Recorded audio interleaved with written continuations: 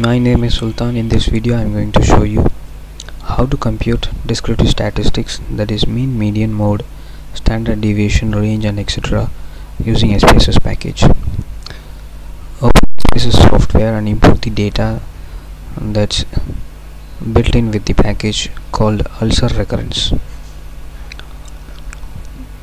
The data consists of 6 variables: ID, age, duration, treatment, time and result. To calculate the descriptive statistics, go to Analyze menu,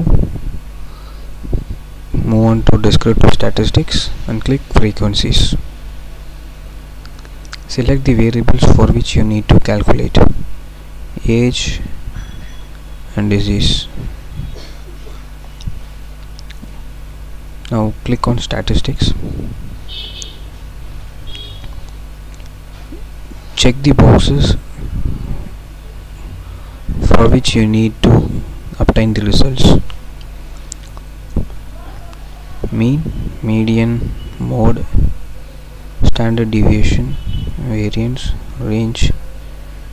If you need skewness and kurtosis, you can check the boxes too. Continue. Click OK. You got the results here.